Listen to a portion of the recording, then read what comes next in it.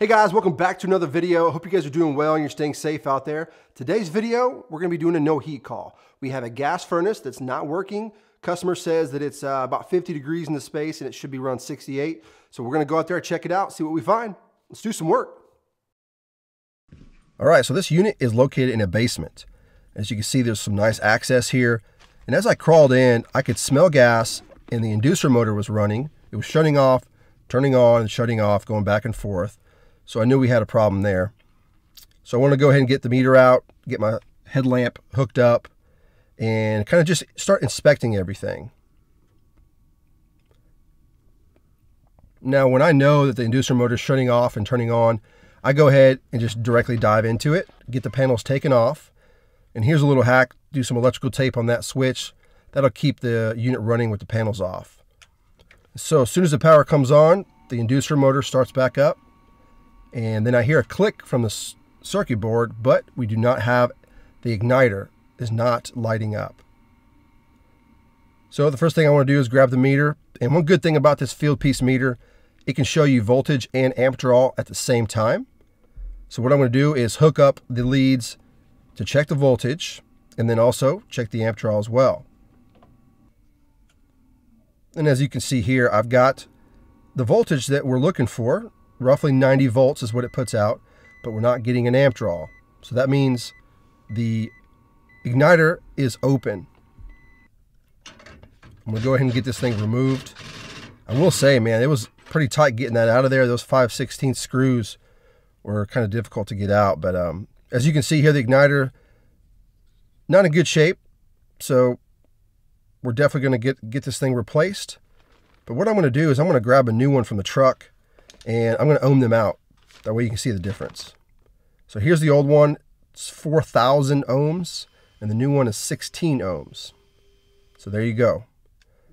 I'm going to go ahead and get this new igniter installed.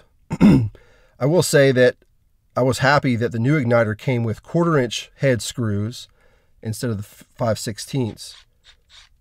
It just makes it for a lot easier install in that burner assembly. There's a little lip there where you mount the hot surface igniter, and those 5/16 screws were just a little too big to get your drill in there. So I was very happy to see that they came with 1/4" screws instead. So it reinstalled a whole lot easier than it did coming out. And as you can see there, the front plate on that burner assembly was removed when I got there. It wasn't installed at all. This is a 90+ furnace, so typically you can have a fresh air ducted or vented from outside. But this one, as you can see here, it's not. So it's really not that big of a deal, but I end up putting it back on at the end. Now, while I was in here, I figured it was a good idea to go ahead and remove the flame sensor, get it cleaned up. Something quick and easy that you can do, prevent any kind of callbacks. And the way these things are designed, with that one eyelet there for mounting, there's only one way you can put it back in, so it's pretty simple.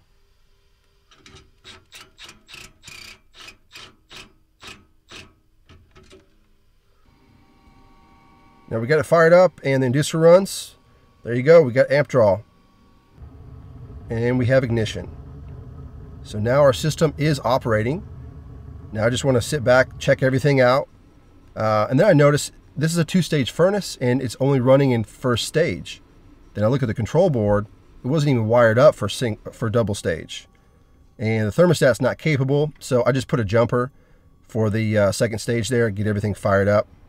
Now I'm just going to be testing the temperature rise, make sure everything's looking good overall, airflow is good.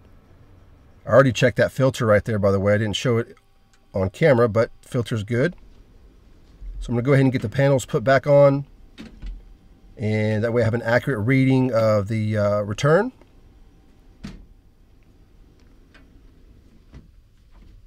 Now this is really comes in handy with these field piece wireless psychrometers. All you need to do is drill a 3/8 hole into the duct, and they work great. And I prefer to use the Measure Quick app on the iPhone. And there you go, 45 degrees, looking good. All right, guys, there you go. That is my process on how I diagnose a no heat call in a gas furnace. I hope you guys got something out of this video. Hope you enjoyed it. If you did, give it a thumbs up, subscribe to the channel if you haven't already. Till next time, see you guys later. Woo!